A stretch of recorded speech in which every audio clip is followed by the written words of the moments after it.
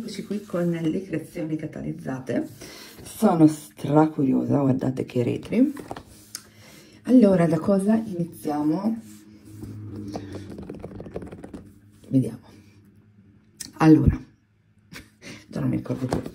Iniziamo dal tondo medio che è nero nuvola.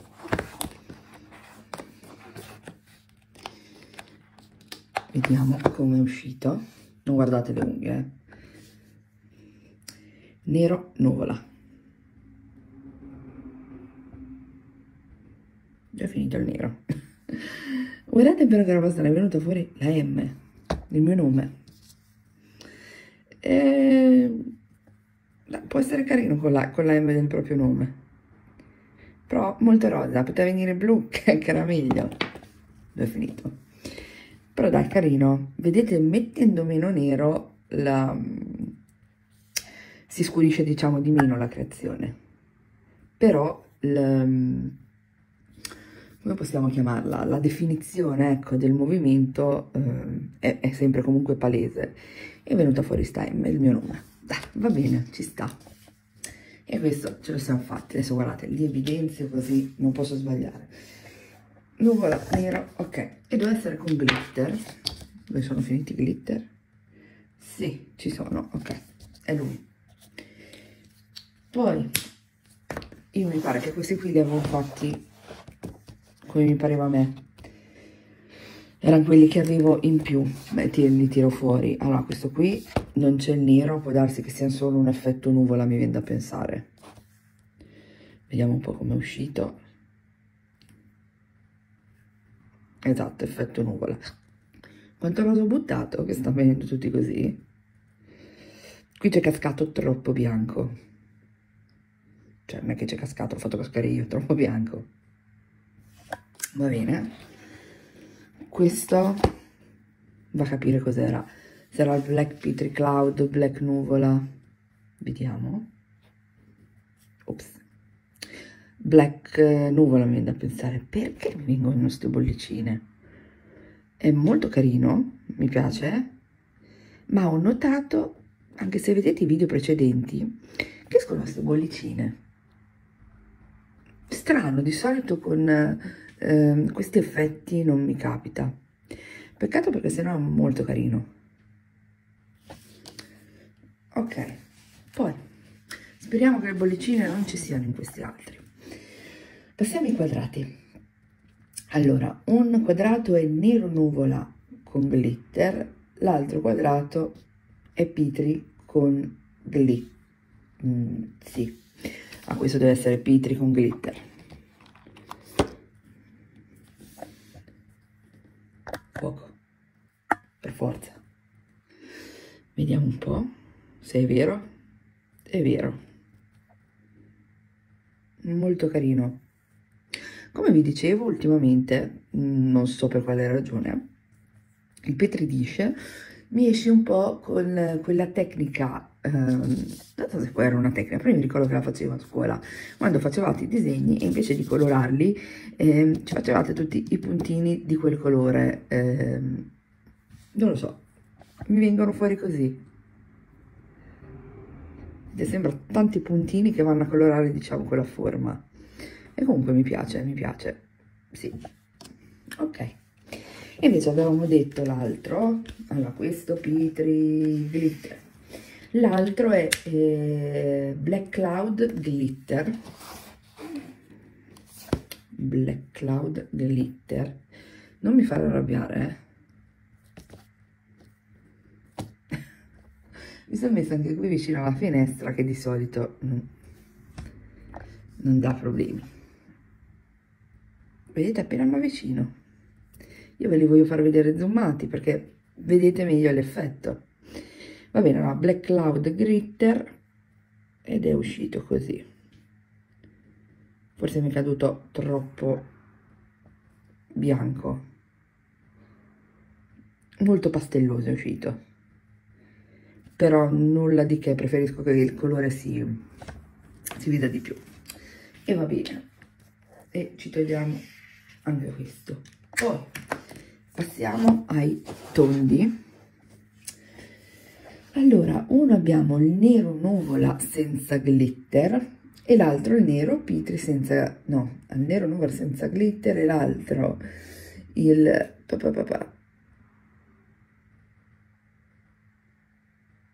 nero Petri Cloud. Allora, secondo me questo è il nero nuvola. Secondo me, vado così a sentimento. Niente.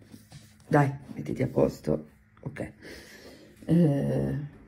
Non so perché dico che è il nero nuvola. Però mi viene così. Vediamo, scopriamo. Non diventare bianco. Ok?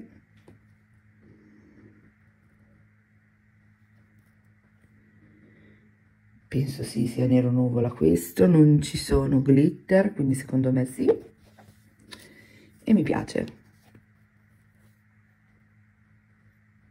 Sì. Mi piace, anche sono molto tenui i colori e c'è una micro bollicina lì.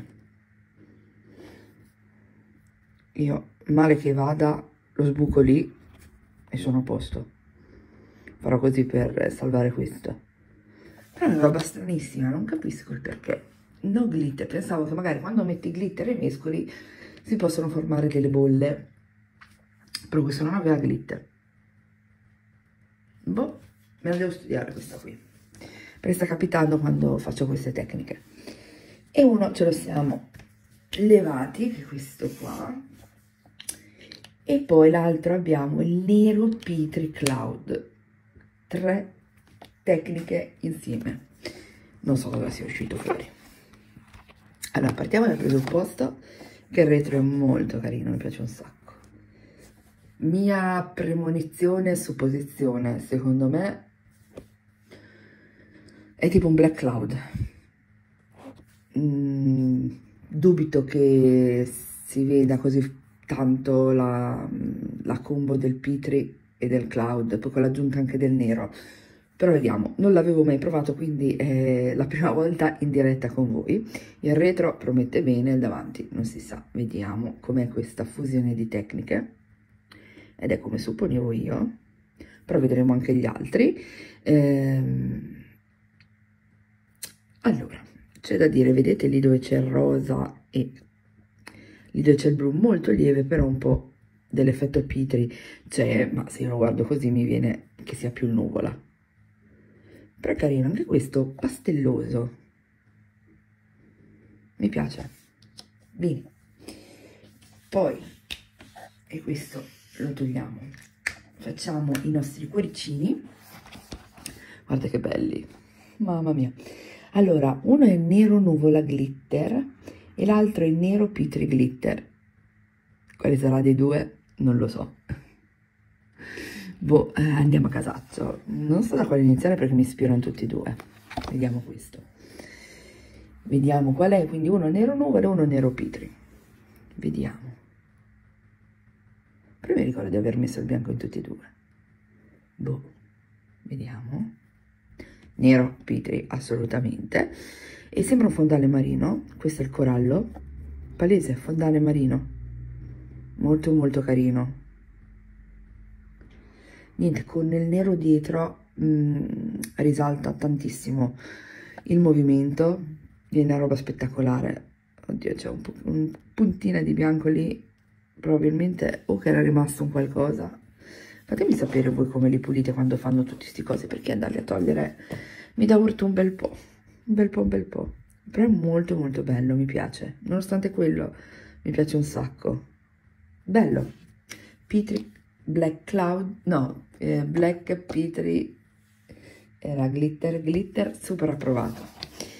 E questo ce lo siamo levati. Poi il Black Cloud Glitter, vediamo un po'. Anche qui il retro promette bene.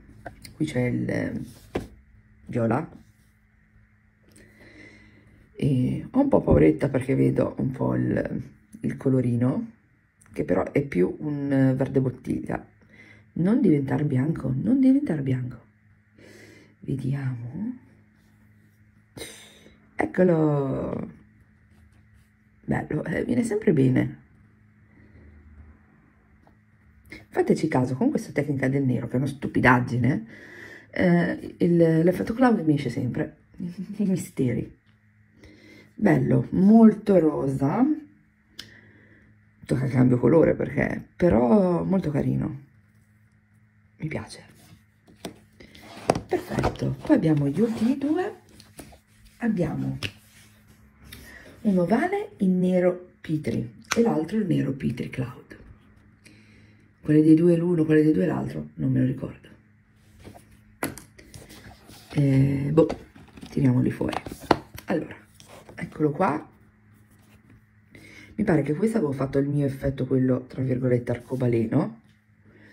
Vediamo un po' che pasticcio è uscito fuori. Ultimamente, questo è il nero Petri Cloud. Ultimamente gli ovali non mi vengono granché. Nero Petri Cloud. No, dai, guardate anche che il viola è rimasto viola.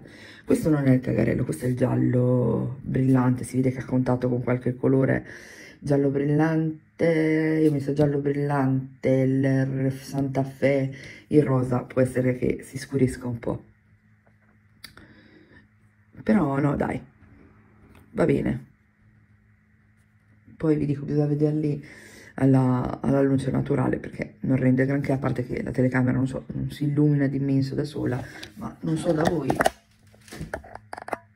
cioè qui boh, sembra che l'estate era arrivata, era un caldo pazzesco, adesso cavoli ho dovuto riaccendere il termo dal freddo.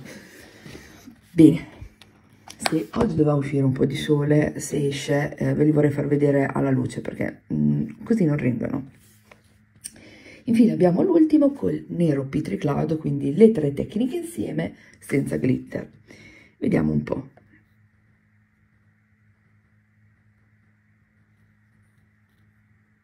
Ok, come quella...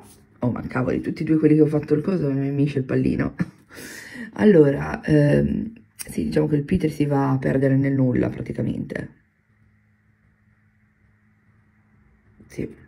Quindi è sempre un black cloud, però dai, carino, sì, e preferisco mettere, come vi dicevo nel video, meno nero, perché sennò te lo oscura molto. Invece qui, come vedete, i colori sono belli accesi, però la definizione del movimento è presente. L'unica cosa che mi fa strano, no, questo avevo fatto il serpentino normale, niente. A volte mi capita, cioè qui si vede, per dire che ho fatto il serpentino in orizzontale e in verticale, qui probabilmente solo in orizzontale, boh, qui l'avrò fatto strano, no, qui lo devo aver per forza fatto sia in orizzontale e in verticale, ma rende poco. Va bene, niente, cose mie. Allora, niente, questi sono i risultati. Sono soddisfatta. Recap finale: black cloud approvato, black Petri approvato con glitter o senza glitter, mettendo meno il nero.